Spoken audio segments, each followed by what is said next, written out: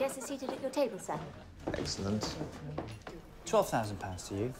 I tried doing a magazine in the 60s, King. It didn't work. That's because you didn't know what you were doing. We will persuade readers that by buying Men Only, they are buying into the world of Paul Raymond, right? The world of cigars and exotic holidays and luxury cars. This will take the world of Paul Raymond out to the nation. There will be lots of girls, beautifully photographed. We copy the car magazines, right? We have, as the face of our magazine, we have a hot female columnist, right? And she road tests the men of Europe.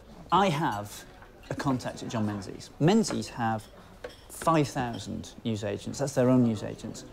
Their distribution arm covers another 20,000. It's a perfect market for advertisers. Well, if you can edit as well as you talk, then I'm very interested.